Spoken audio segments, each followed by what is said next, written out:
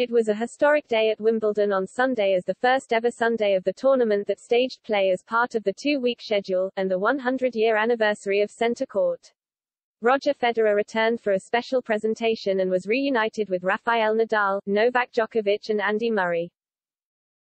Djokovic the crowd pleaser.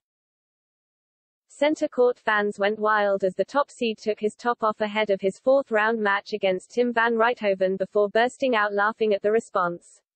The six-time champion at Wimbledon was forced to wait until 8 p.m. to take to the court following the centenary celebrations earlier in the day, which pushed back Heather Watson's match against Julie Niemeyer before Jannik Sinner took 3.5 hours to beat Carlos Alcaraz. The crowd screamed and would again at the end of the first set when Djokovic stripped down to his bare chest. This time, he was laser-focused and gave no reaction. Brits receive apology. There is just one Brit left standing in the draw after four made it to the third round, with British number 1 Cam Norrie through to his maiden Grand Slam quarter-final.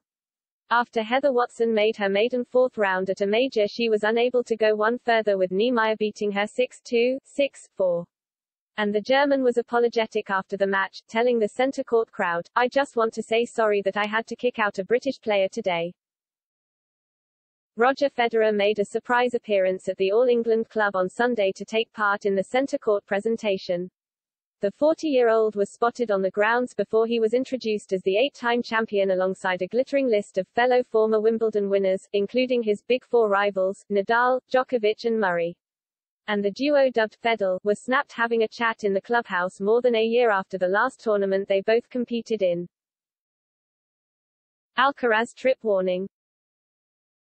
Carlos Alcaraz faced fellow young gun and friend Jannik Sinner in what was a centre court debut for both men. A Wimbledon official explained to a nervous-looking Spaniard how he would walk out onto the court before addressing his opponent. After telling Sinner to just follow Alcaraz, he added, "Don't trip him up." Both men laughed and stepped onto centre court, where Sinner didn't trip Alcaraz and instead defeated him in 4 sets.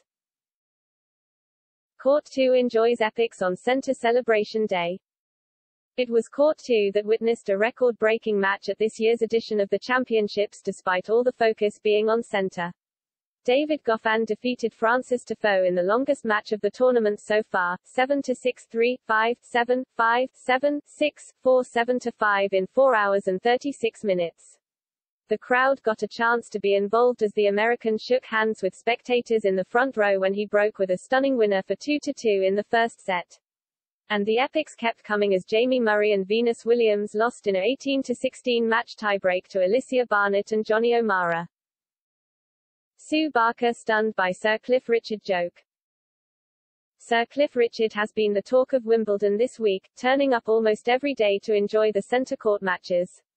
And he was part of the centenary presentation as he sang Summer Holiday before John McEnroe began to make an awkward joke about his former relationship with Wimbledon queen, Sue Barker, in the Icons last year as BBC anchor for the tournament. "Sue, didn't you have a thing with that guy?" he laughed as the 66-year-old stressed, "Stop, stop, stop.